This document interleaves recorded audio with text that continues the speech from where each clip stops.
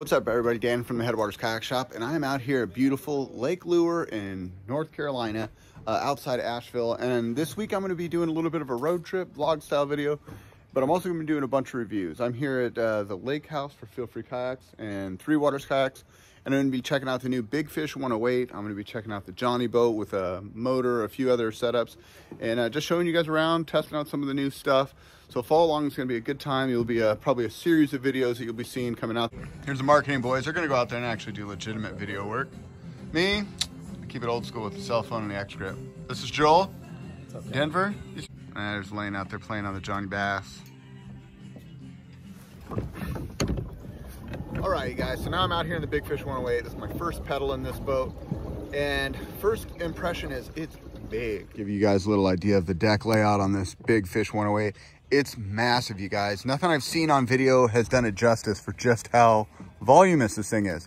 We just had 2 guys standing on it and still totally stable. Massive, massive secondary stability. So as we're looking at the boat, this is the meat and the potatoes. This is the drive here.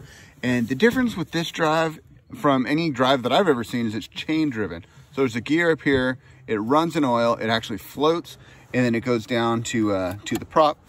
Fairly easy, fairly smooth. You've got this little 8-ball control here. Push to the left, and it comes around super smooth. All your beverages ready. Hell of a deal. There you go. Ah, this is the life. So this lake I'm on is actually just a, it's kind of like a reservoir. It was created as a recreational lake. Houses all along it, definitely a resorty type vibe, but really, really pretty, especially right now in the fall. So nice. So I've been in pretty much all the Feelfree pedal drives now, and this one definitely feels the smoothest. The drive isn't as loud as the other drives. It just feels like it's less effort to move it across the water. I think it's more about ease and maneuverability than it is about speed on this boat. It's just like any kayak. The longer the boat is, the narrower it is, the faster it's going to go. The wider the boat is, the shorter the boat is, the more maneuverable it's going to be, but the slower it's going to be. So just like in the Titan range, the Titan 10.5 may not be the fastest boat, but it's super maneuverable, really easy to fish out of, and that's what a lot of people like about it. To me, this is going to be in that same ballpark.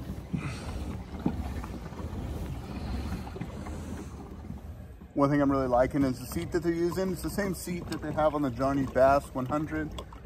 Same seat that they're using on the new Moken version 2.0. And it's just got great lumbar support, great back support. It's got a good adjustment there. You can see I've got all these notches to go forward. I pretty much max it out at 6'2". I have it all the way in the back position. But with that said, when my legs are out, they're fully extended out, so plenty of room.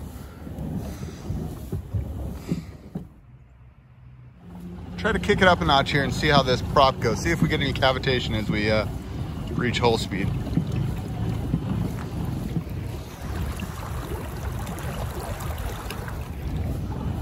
That's not bad, actually. Yeah, the prop's not cavitating. Actually feels like it's cruising along. Cruising along pretty nice. Again, it doesn't feel like it's crazy fast, but it definitely feels really efficient, especially if you compare it to a Big Fish 105, which I gave a 3 out of 10. I'd probably give this one a 6 out of 10.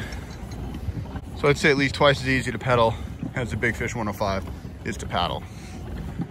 So it takes all like the really great things about the Big Fish, the stability, the comfort, the ease of maneuverability, then it adds to a boat with a pedal drive. A super simple, easy to use pedal drive.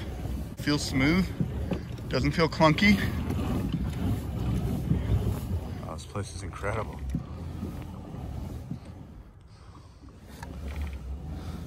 All right, I'm gonna get a couple shots outside the boat so you guys can see how this thing maneuvers and handles.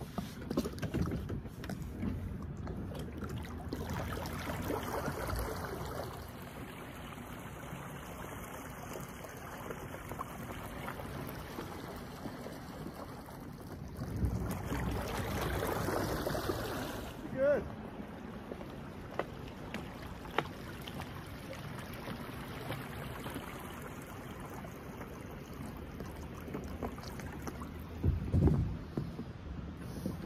So you guys, I was just out last week testing out the Pro Angler Let me get in here. I was just on the water last week testing out the Pro Angler 12, and I had a non-360 and a regular 360.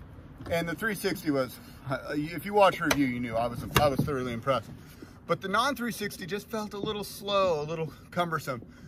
I would say this boat feels as stable as a Pro Angler 12, but definitely has better maneuverability, control, and dexterity. I would still say the Pro Angler is a little bit higher quality, better made, but I mean, shoot, it's over double the cost. So it's $17.99 for what this boat gets you, the stability, the maneuverability, the efficiency. I think it's going to be a really solid option for somebody that wants to get into that Pro Angler level boat, you know, as far as stability, you know, being able to stand, move around, do whatever, but also wants something that's affordably priced. That's where this niche is going to be carved out, and I think this Big Fish 108 is going to sell incredibly well. We're going to be getting our first ones here in a month or two, and we'll be doing a bunch of extensive testing. I'll also be giving it out to some of my fishing team for them to put it through their paces, to give their feedback on their YouTube channels, and hopefully get you guys some more content. But all in all, as a first paddle out, I'm super impressed. I'm having fun with it. It feels really stable. You guys want to see a stability test, don't you? All right, let's see if we can't give it the old headstand. I know we can on this one. This thing's ridiculously stable. Oh, sweat.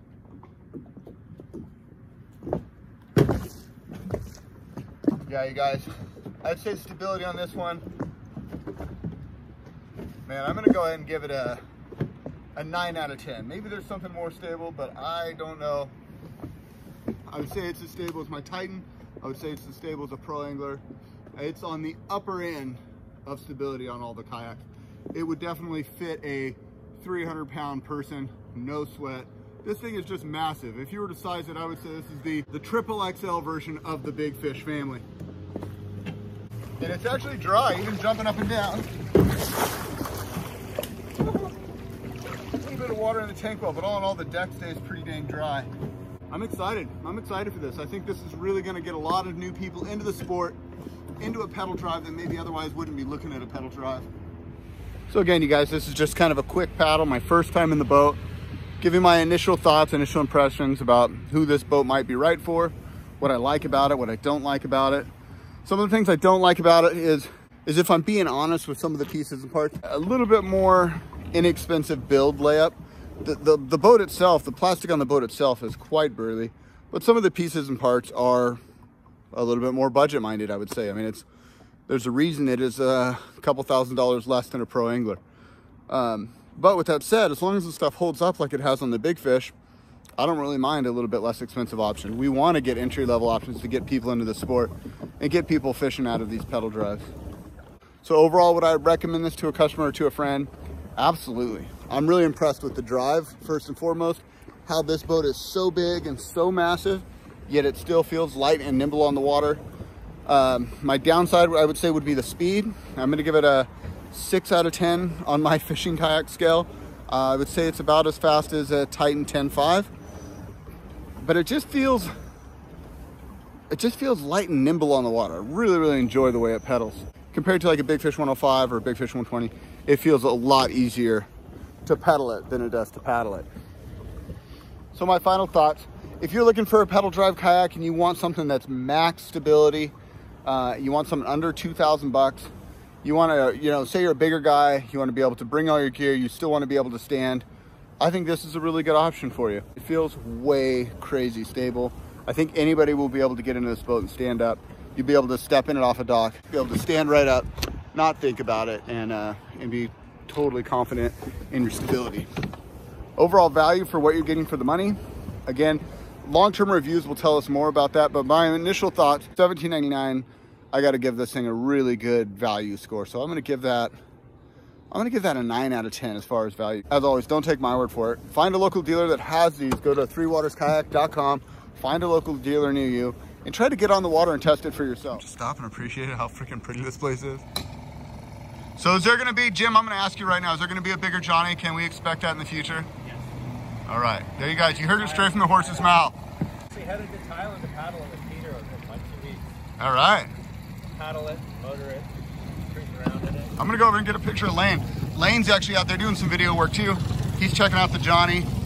Fast 100. He's got the 2.5 horsepower Suzuki. How is that thing, man? It's peppy. It's peppy? Peppy. And you also got the center pod motor. How's that working out? Yeah. Well, I control faster than they can. Yeah? Yeah. And you got the 8-ball steering, basically just the same thing like I have here, but he's got it set up to steer his trolling motor.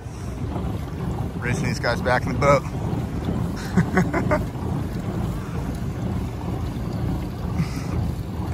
Yeah, this thing's not slow for its size, man. No, that's what I'm saying. The paddle's like a much narrower boat. For sure. How wide is it, Jim? 38. All right, cool, I was right. But it paddles like it's 30.